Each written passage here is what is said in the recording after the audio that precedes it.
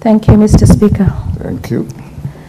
Honorable Speaker, more and more cases of femicide are being reported in Kenya, with at least 500 women being murdered in Kenya in a span of 6 years. In January 2024 alone, over 10 cases of femicide were reported, and not all perpetrators have been brought to account yet. The failure by the government to hold the perpetrators accountable has led to a culture of impunity and impedes deterrence. Femicide violates Kenya's women's fundamental constitutional and human rights to life and the freedom from violence. The government of Kenya, through the State Department of Gender and Affirmative Action, must address the discriminatory norms that underpin such violence and send a clear message that femicide will not be tolerated. Mr. Honorable Speaker, it is incumbent on the government of Kenya to implement Articles 26 and 29 of the Constitution of Kenya 2010, the protocols to the Africa Charter on Human and People's Rights and on the Rights of Women in Africa, Maputo Protocol, and the Convention on Elimination of All Forms of Discrimination Against Women to ensure women and girls are safe and free from all forms of gender-based violence. Honorable Speaker, while Kenya government agencies have made various commitments and pledges, few have been followed by concrete action that end the surge of femicide in the country. Kenyan members of parliament are calling on key actors to prioritize investigation and prosecution of cases of gender-based violence. We also call on the Director of Criminal Prosecution to keep the public updated on the ongoing probe and share information on perpetrators who have been arrested. The judiciary must also expedite the hearing and discrimination of the cases to ensure access to justice for survivors of attempted suicide. Honorable Speaker, therefore, as the world marks Valentine's Day today, women parliamentarians join other human rights organizations in the Dark Valentine campaign in the remembrance of all the lives lost as a result of femicide. As at 14th February 2024 this year, lost 13 beautiful souls to femicide. The number 13 is not just statistics. These are our daughters, sisters, mothers, and more importantly, human beings killed, murdered, and butchered in the most inhumane way. Starlet Wahu, age 26, location South B, Nairobi, date of mother, January 3rd. Harriet Mora, location Katoloni, Machakos, date of murder, January 8th. Stella Odongo, age 21, location Bondo Siaya, date of murder, January 11th. Bridget Ochieng, location Nyakach, Kisumu, date of murder, January 22nd. Sarah Wairuru, age 47, location Kiruga Nyeri, date of murder, January 18th. Sarah, age 45, location Kilai, Narok, date of murder, January. Assumpta Wanjiru, age 40, location Nyandarua, date of murder, January 16th. Rita Waini, age 20, location Roysambu, Nairobi, date of murder, January 14th. Nevin Musati, age 28, location Langata, Nairobi, date of murder, January 11th.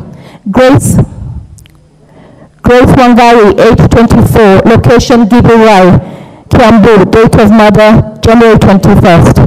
Queen, age 25, location Magarini, Kilifi, date of murder, January 14th.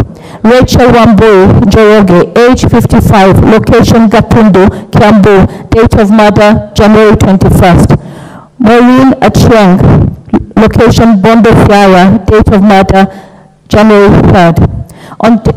Honorable Speaker, on 27 January 2024, we held an annual national protest demanding an end to this scourge. To put this into perspective, statistics show that out of 546 deaths by femicide, in the recent years, 241 of the perpetrators were husbands, 130 boyfriends.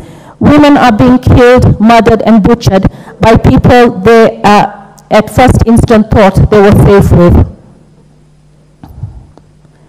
Honorable Speaker, the case of Kevin Kangethe, who murdered his girlfriend in the USA and left USA for Kenya, got traced in Kenya, was arrested and taken to the police station. At the police station, he escaped and has now been rearrested. Again, clearly points to the lack of seriousness in the handling of femicide perpetrators.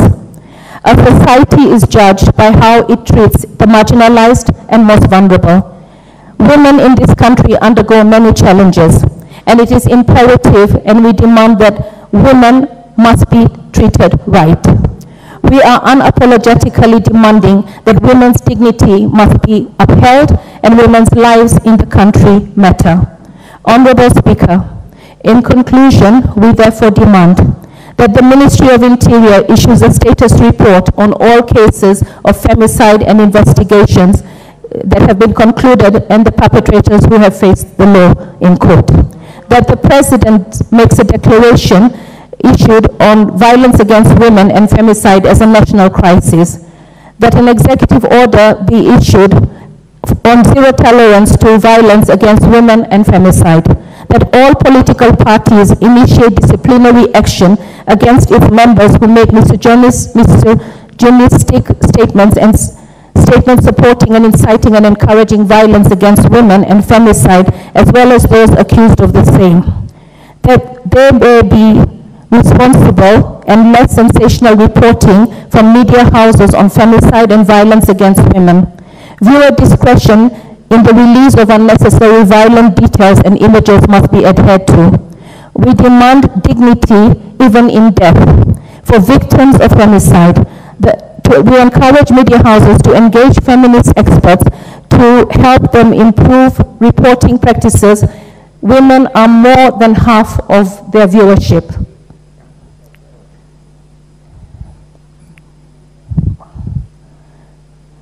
Thank you, Madam Speaker. And with that, I would like now to call the Honorable South MP, Karoli Omondi, to second the motion. Thank you. I thought members are simply debating on the points, but you may proceed, Karoli Omondi. Thank you very much, Honorable Speaker.